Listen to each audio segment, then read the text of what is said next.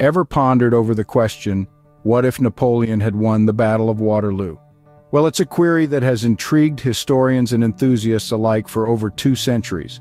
The Battle of Waterloo, fought on a damp Sunday in June 1815, marked the final defeat of Napoleon Bonaparte, one of history's most celebrated yet controversial figures.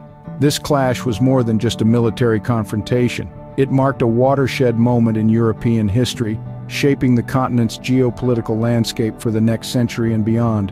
The defeat of Napoleon signaled the end of the French Empire's dominance, setting the stage for Britain's rise as a global power. But imagine just for a moment that the battle had swung the other way. What if Napoleon, with his grand ambitions and tactical genius, had won? So let's dive into the fascinating realm of what-ifs and explore the potential consequences had Napoleon emerged victorious.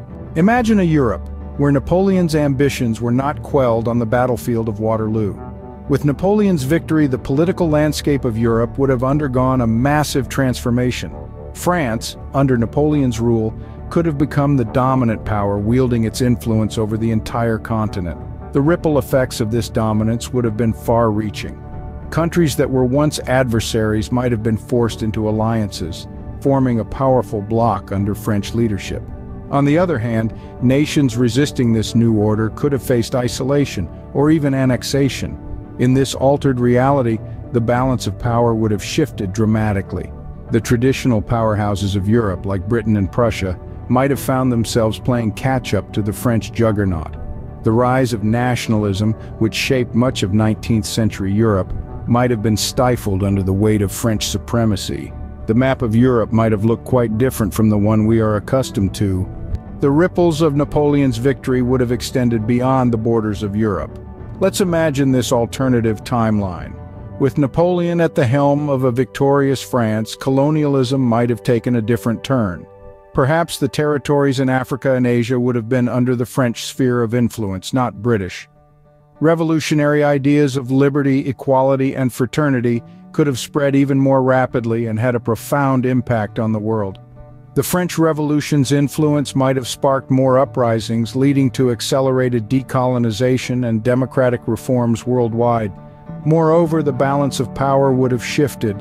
The ascendance of France could have disrupted the trajectory of wars, leading to different alliances and conflicts.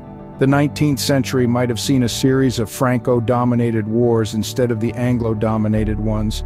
The world could have been an entirely different place, shaped by the force of Napoleon's ambitions.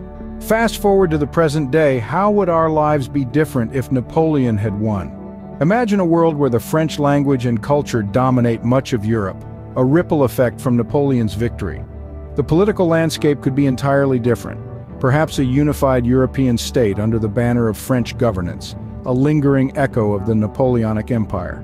In the realm of social dynamics, we may witness a more uniform class system, a remnant of Napoleon's civil code that sought to abolish feudalism and promote equality.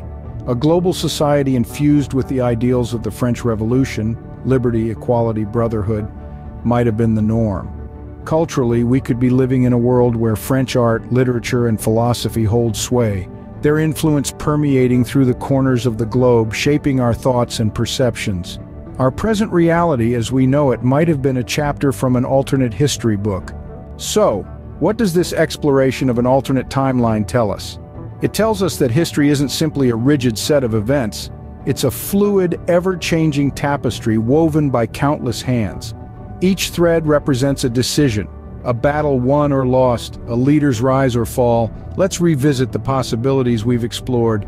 If Napoleon had won at Waterloo, Europe may have been a vastly different place. The spread of French influence could have propelled the continent in a new direction, altering the balance of power and reshaping national boundaries.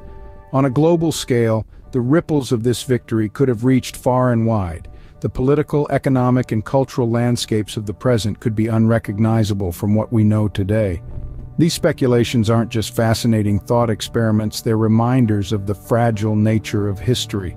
History, as we know it, is a delicate weave of victories and defeats, and even the smallest change can unravel a completely different tapestry.